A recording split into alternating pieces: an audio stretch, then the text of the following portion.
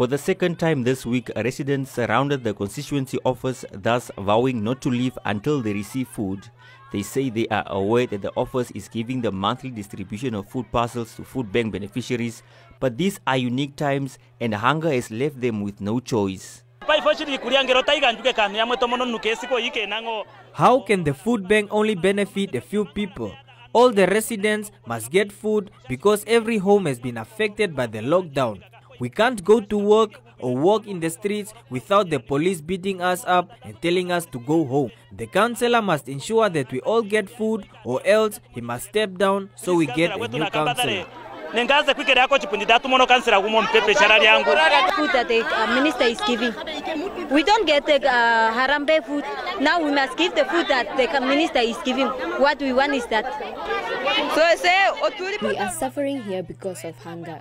They say the 750 will come this week, but we are still waiting while we are starving in our homes. Until when must we wait? Even me, I'm unemployed for 2 years, but I was written off from the food bank program. I'm still waiting to be conducted, but until now we are waiting. We are still at the waiting list. So please, the Ministry of Poverty, come and look into the food bank program of Moses Garoeb constituency. We are suffering. We are starving. We need the ministry. Please.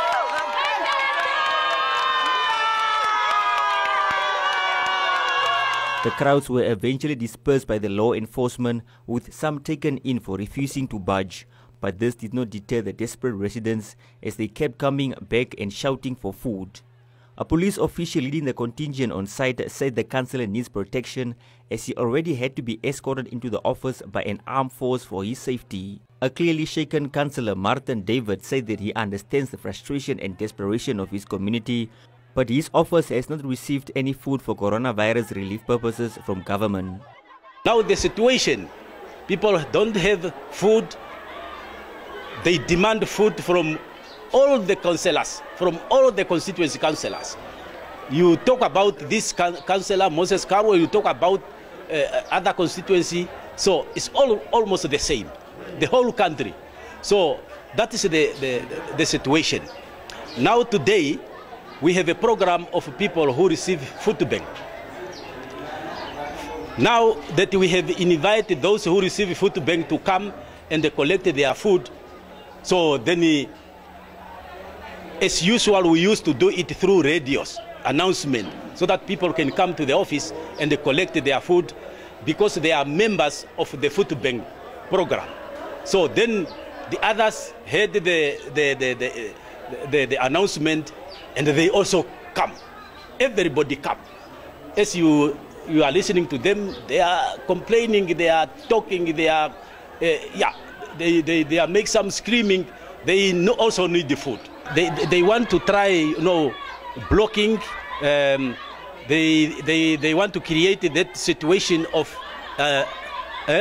unlawful, and then it's because apparently they got water, enough water at their houses, at their locations, but they don't have food. So now we are trying to help those who are in need, who are suffering really. Many of the residents say they have applied for the emergency income grant and received no feedback on the intervention that was supposed to have reached the applicants by Tuesday. The Ministry of Finance sent out a statement on Wednesday stating that they have received over 320,000 applications through the SMS line.